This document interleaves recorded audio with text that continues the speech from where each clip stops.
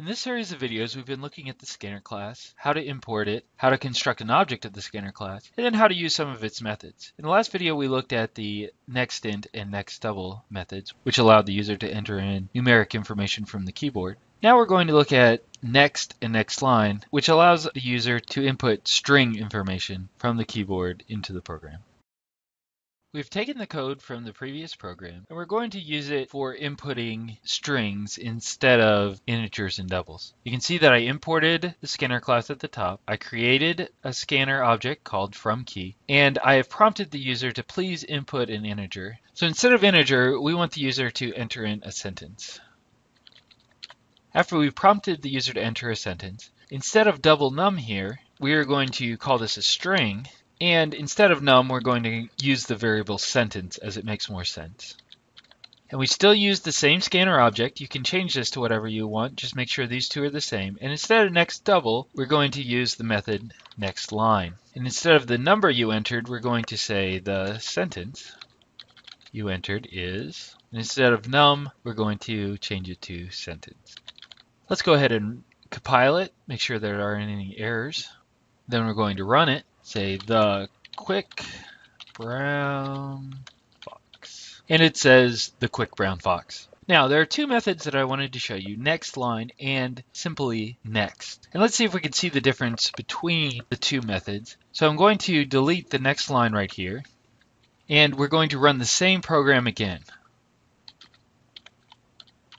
And you notice it only says the. So nextInt and nextLine both take in strings, but they do something different. So instead of sentence right here, I'm going to change it to word.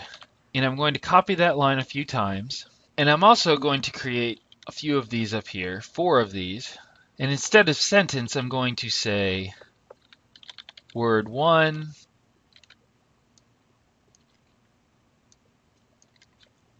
I'm going to change it 2, 3, and 4. And we're going to change this to 1, 2, 3, and 4. So now when we run the program, you must put in 4 words, otherwise the program will not work. But I'll enter in the same sentence, the quick brown fox.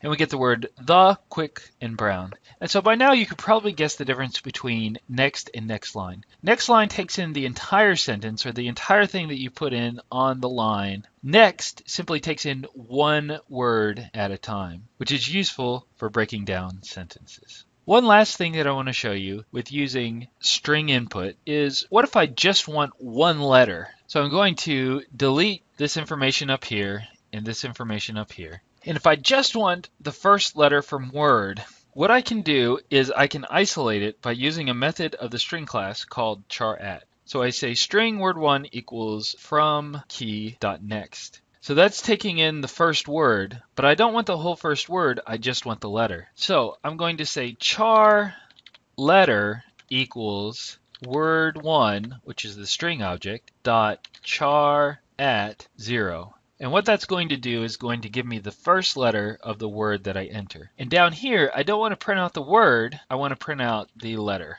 And I'm going to change this, the word you entered, and I'm going to say the first letter you entered is. So let's go ahead and run the program. And it says enter a sentence, so I'm going to enter a word, and let's say yes.